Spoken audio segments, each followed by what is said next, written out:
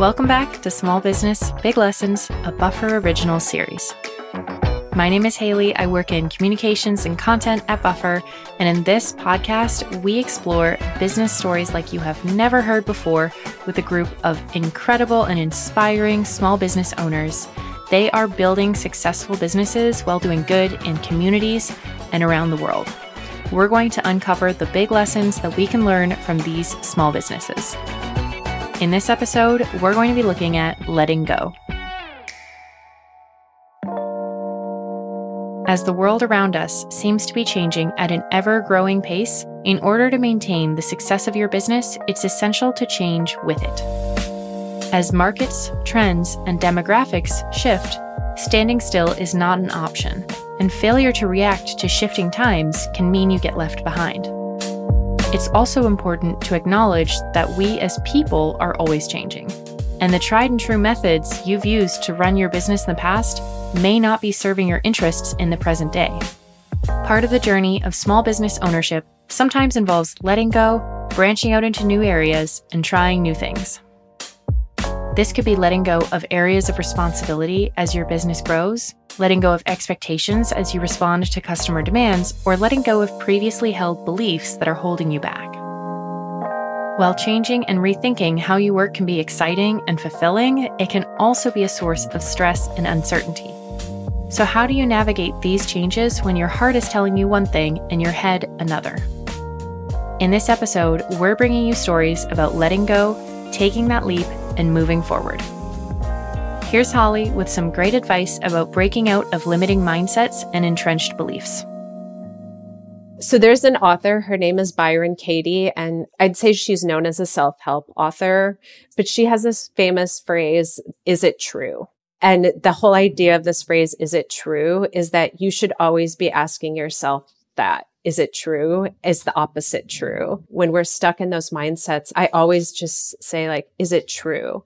And challenge people to think about that and find evidence that it might not be true, that the opposite could be true. And so is it true is a helpful way to sort of play with this idea of letting go with entrenched beliefs. Because sometimes when we are challenged around our entrenched beliefs, we can get really triggered, right? And we can double down and we can hold tight to things because those beliefs have been our safety.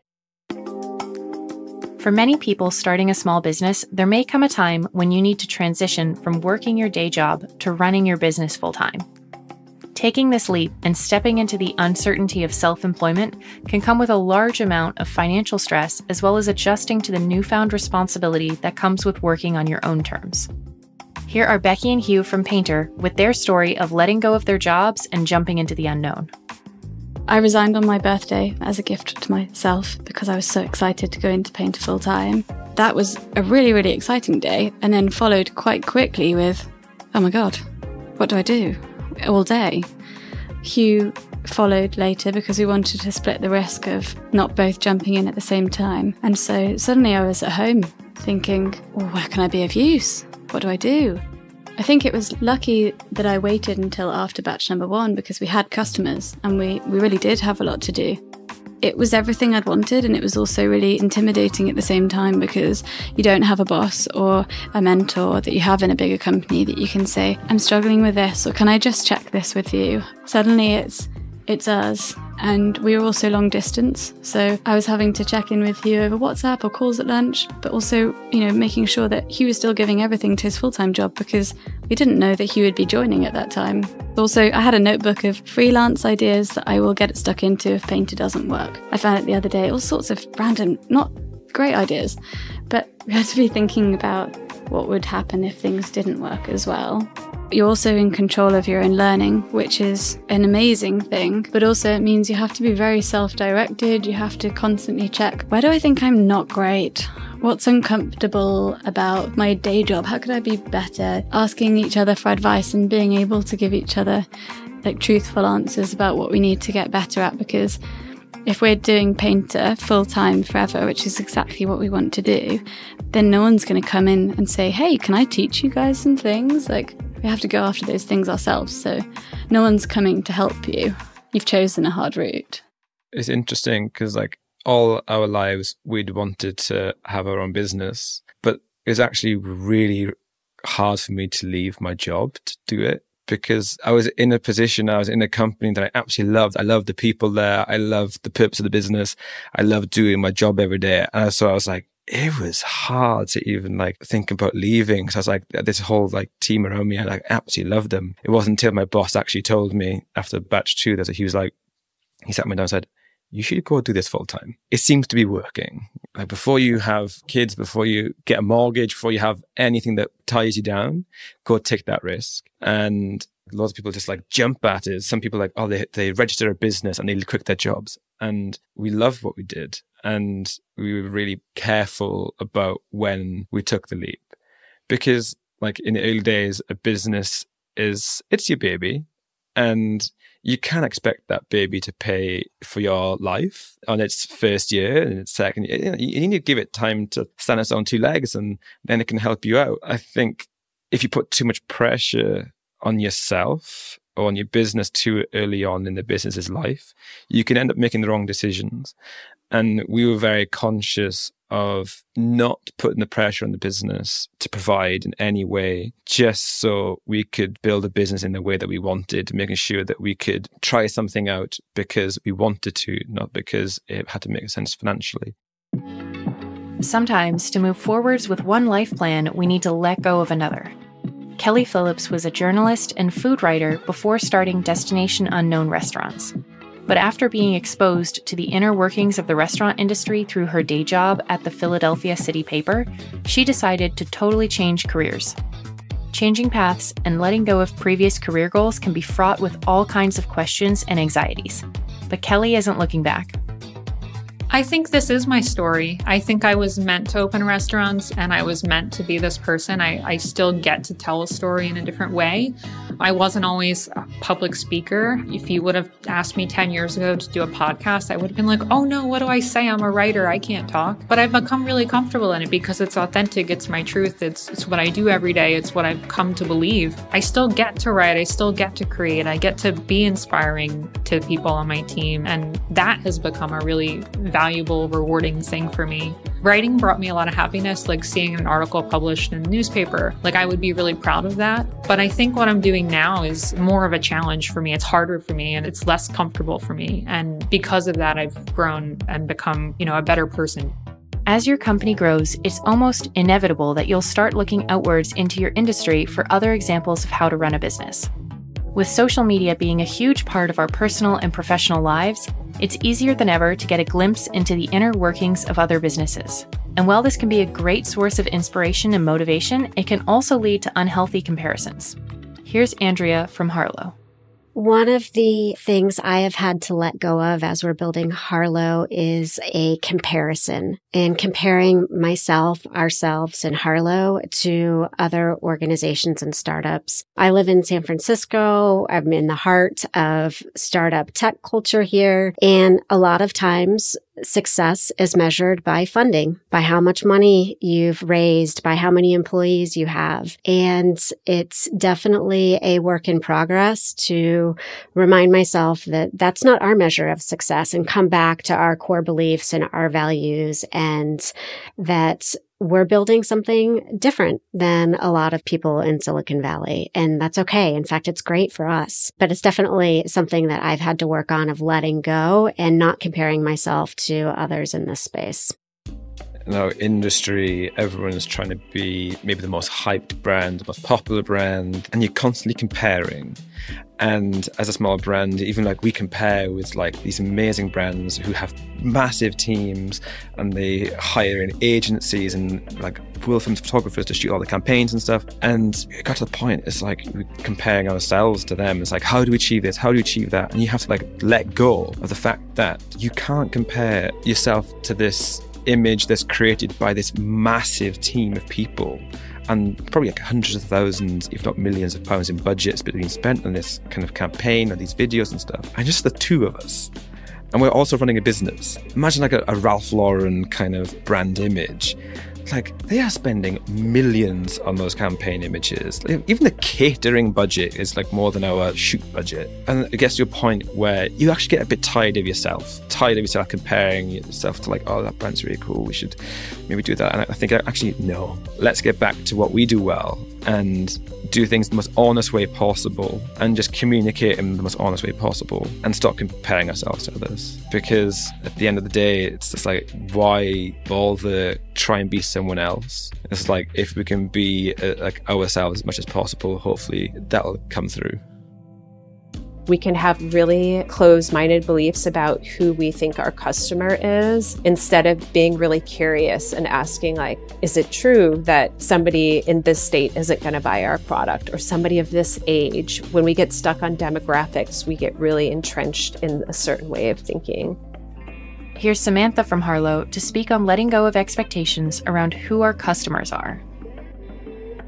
One of the most humbling things about building Harlow is recognizing that Andrea and I's pain points as freelancers are not the same pain points that all freelancers are experiencing.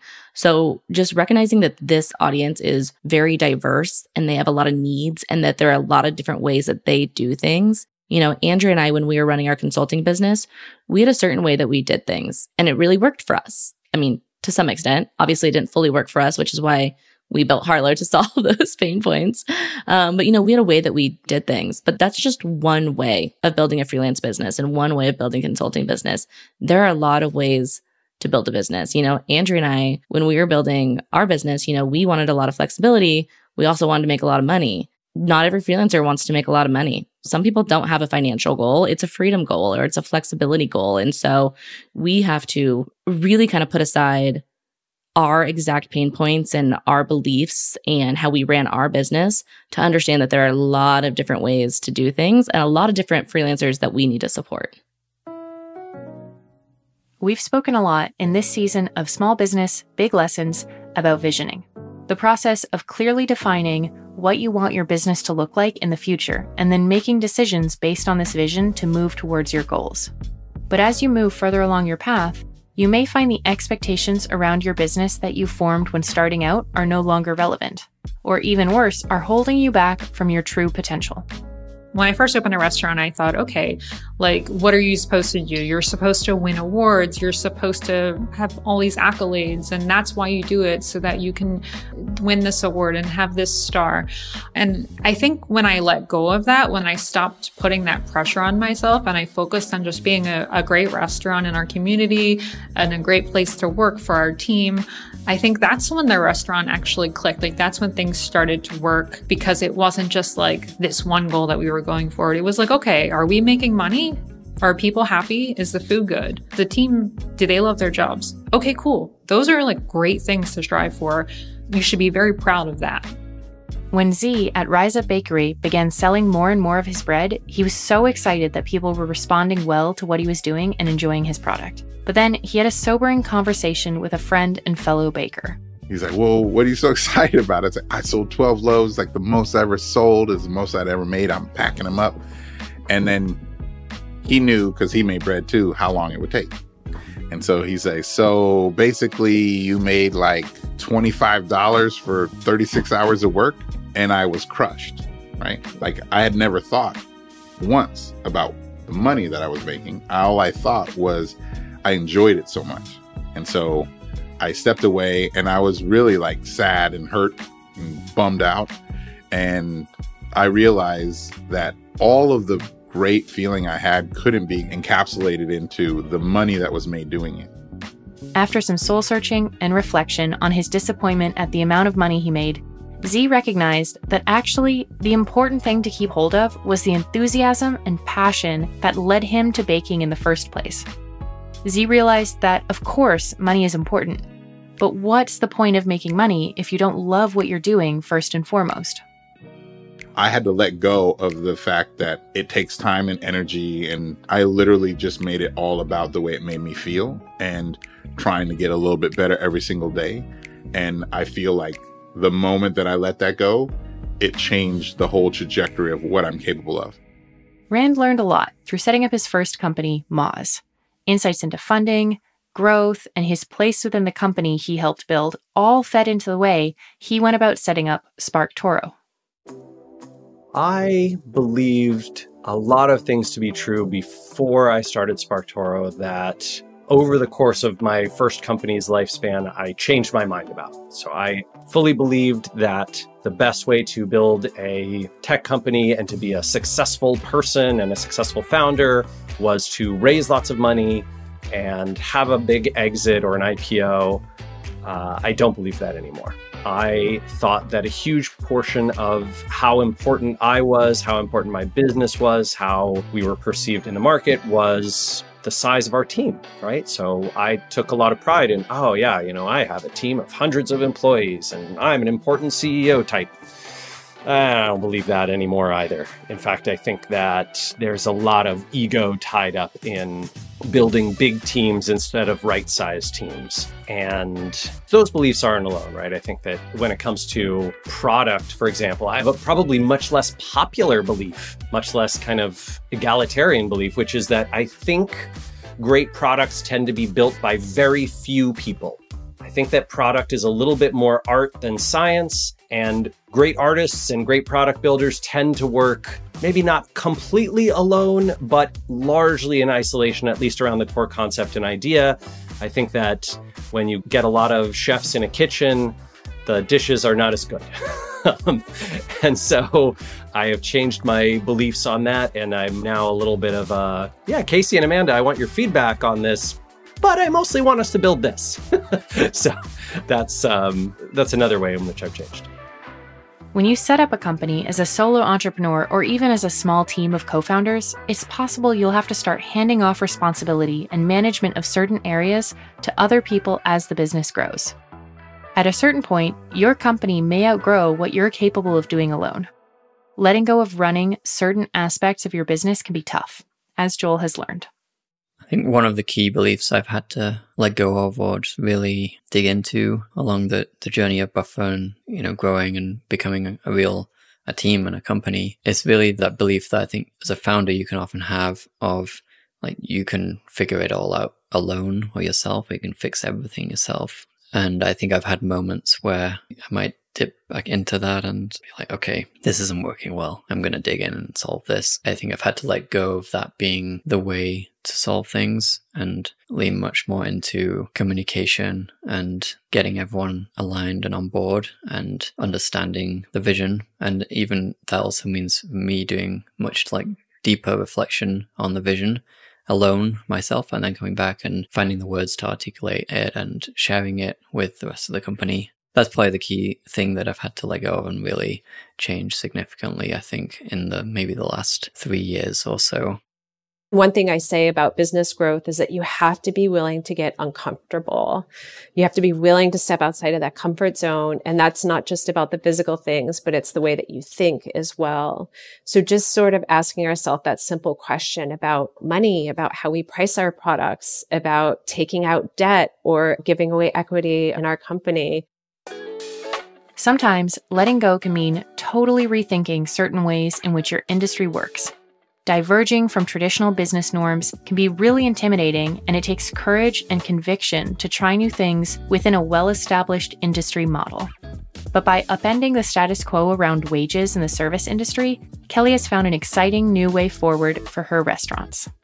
We've become used to trying things out because, if something doesn't work, okay, it didn't work. So the next day you can change it, right? With us, we really thought this was going to take time to stick. And it's been 2 years since we've implemented this wage model, and people really like it. We've had better staff retention. So we know it works. The numbers make sense. I think letting go of tipping is tough for a lot of businesses because it's how they've always done things, and everyone's afraid to change. But if you're so afraid of changing, you might not be here. So it's either you change or you don't make it. And I wish more people could see that, because a lot of people are trying so hard to make this happen, but it's not working for your staff. It's not working for you. It's not working for your guests. So you have to change it or you won't be here. Yeah, I'm on a journey with letting go. Becky at Painter has been incredibly hands-on with all of the aspects of the business right from the start. But as we heard earlier from Joel, there comes a time when you need to hand off certain aspects of your business and put your trust in others. So we hired our first employee who's part-time, who's absolutely fantastic, nearly 6 months ago already. And they do an incredible job of customer service. And until then, That was by and large a huge part of my role, and I would pride myself on getting back to people as thoughtfully, as quickly, as thoroughly as possible. And so it's a huge weight, I think, even to think about the idea of someone else who isn't Hugh or I running our customer service, because I was terrified about, will that service be as good as we can give? Will we still feel like we have all the insights that service gives us that will make our product better? But also, it had gone from being something I did for an hour a day or maybe a few hours in the run-up to a launch, something that was like my full-time job.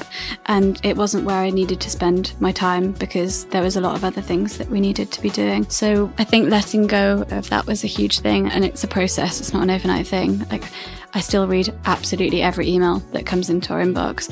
And if it's urgent, I'll get back to it. And if it's not, we'll talk through, we'll figure out the best way of responding. We're trying to teach as well so that the people that are going to do customer service for us will give the best answer, just as good as answer as we possibly could. And that's going really, really well. But I don't think there's ever a time I fully want to let go. It's just letting go enough to have the time that we need, but also to not lose any of the benefits of doing it ourselves.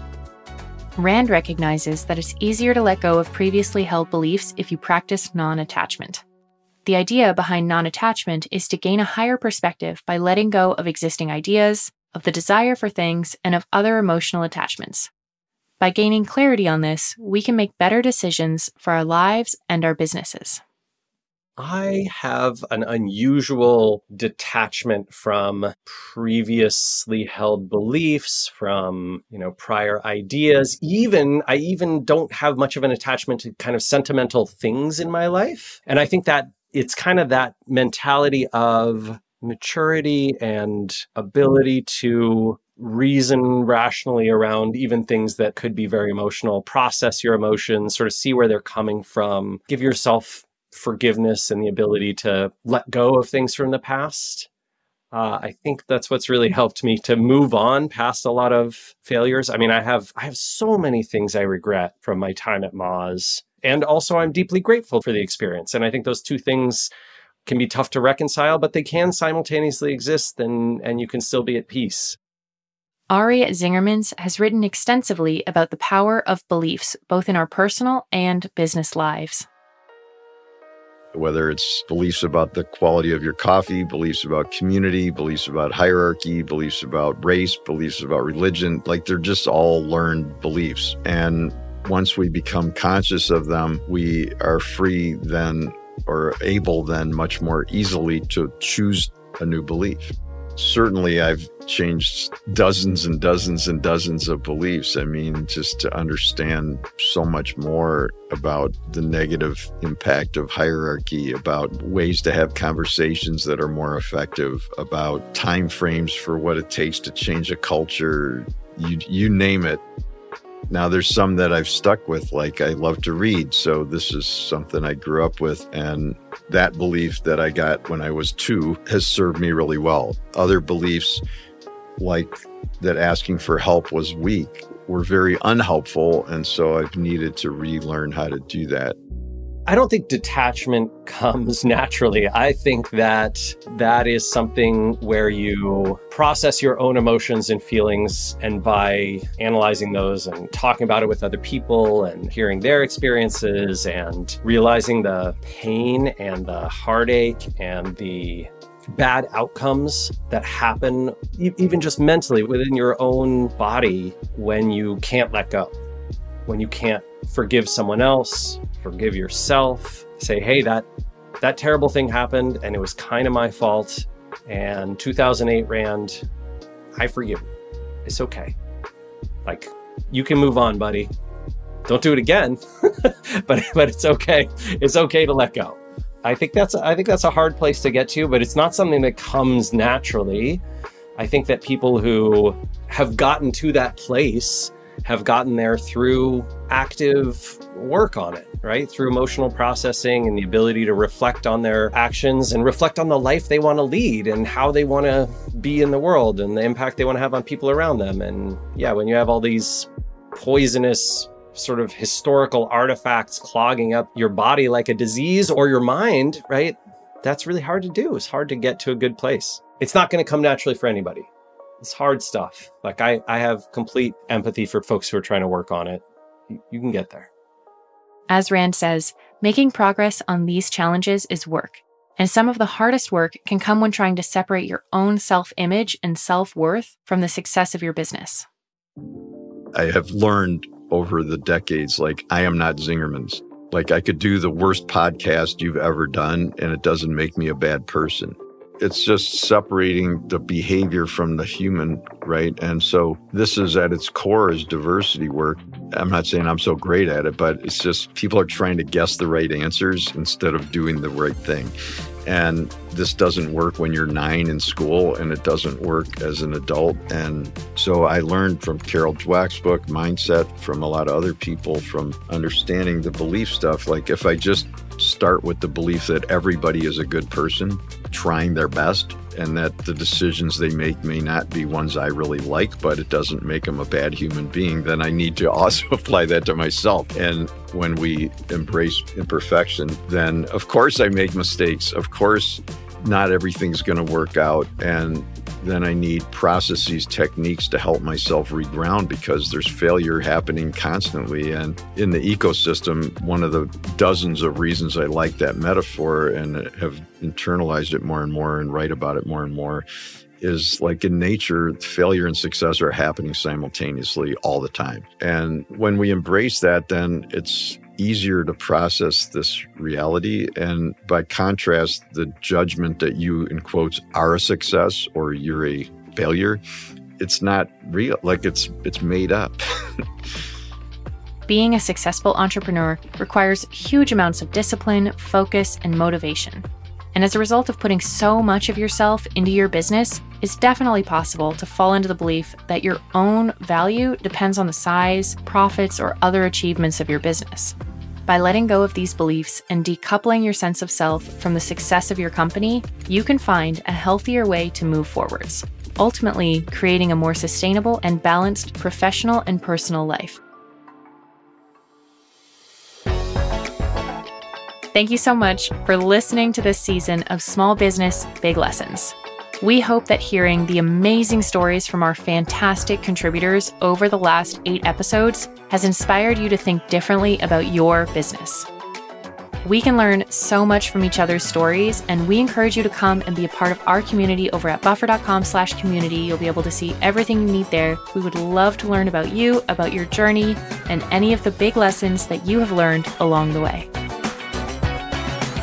This episode of Small Business, Big Lessons was written and produced by Rowan Bishop at Message Heard, script edited by me, Haley Griffiths at Buffer, and interviews were conducted by Umber Bhatti at Buffer. If you've enjoyed this episode, please feel free to leave us a review.